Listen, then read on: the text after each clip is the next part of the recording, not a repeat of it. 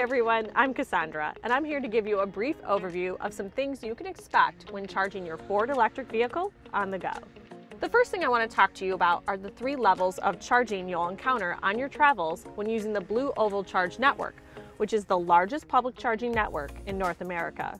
AC chargers, also known as Level 1 and Level 2 chargers, use a 120 volt and a 240 volt power supply, respectively. In public, you'll probably find Level 2 chargers at places where you'll want to stay plugged in for an extended period, like workplace charging for a full workday or overnight stays at a hotel. DC fast chargers, which you may have heard referred to as Level 3 chargers, are great for road trips because they add as much range as possible within a short amount of time. Just like how charging the battery in your cell phone and laptop slows down as it approaches 100%, the same applies to charging your EV battery. That's why we recommend only charging your EV to 80% with the DC fast chargers. This will help save you time and allow you to move to your next DC fast charger on your road trip more quickly. Speaking of speed, there are some factors that can impact your charging speed. One of those things is the weather. Extreme temperatures, either hot or cold, can impact how quickly your EV's battery is able to charge up. That's because all EVs have an optimal operating temperature. And that's also why your EV's battery has a thermal management system designed to keep the battery cool when the weather gets hot and warm when the weather gets cold.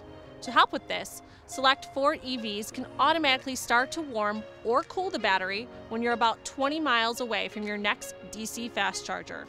To do this, your vehicle will utilize any excess heating or cooling capacity not being used in the cabin, so it may be limited in extremely cold or hot conditions.